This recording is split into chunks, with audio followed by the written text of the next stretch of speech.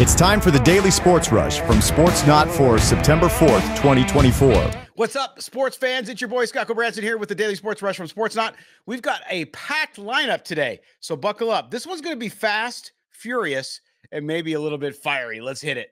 First up, chaos reigns supreme in the latest AP Top 25. Miami, USC, and Notre Dame just said, hey, move over, folks. Miami jumped from number 19 to 12 after curb stomping Florida 41-17. Not to be outdone, USC leapfrogged from 23 to number 13 after a solid 27-20 win over LSU. And hey, Notre Dame's knocking on the door of the top 5, sliding up from number 7 to number 5. Meanwhile, Clemson dropped 11 spots to number 25.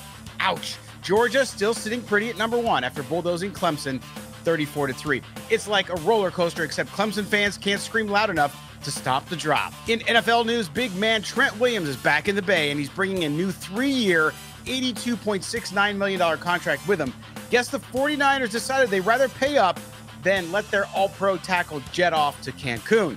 His brother, Fred, even posted a video on Trent boarding a plane back to San Francisco. And no, it wasn't a Spirit flight. This dude's flying first class like his contract with $48 million guaranteed.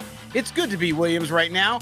The Niners are locking and loading for their season opener against the Jets, and Williams is ready to protect like he's guarding the last slice of pizza at a frat party. Meanwhile, over in Pittsburgh, Cam Heyward just signed a 3-year, $45 million deal to stay with the Steelers. He's been vocal about wanting to retire in black and gold, and now he's got his wish. Heyward's got more one-helmet loyalty than most fans have loyalty to the fantasy teams. And trust me, with $15 million signing bonus, that helmet's looking pretty damn shiny. Let's hope he's got some sacks left in the tank, or at least enough juice to keep those terrible towels waving. On a much sadder note, the hockey world is reeling from the tragic loss of Johnny and Matthew Gaudreau, who were killed last week by a suspected drunk driver. The outpouring of support has been overwhelming. Over $550,000 raised on GoFundMe for Matthew's widow, who's expecting their first child. Folks, if this doesn't tug at your heartstrings, you might want to check if you have a pulse. Rest in peace, Johnny and Matthew. The rink will not be the same without you. All right, life is precious, people. Don't take it for granted.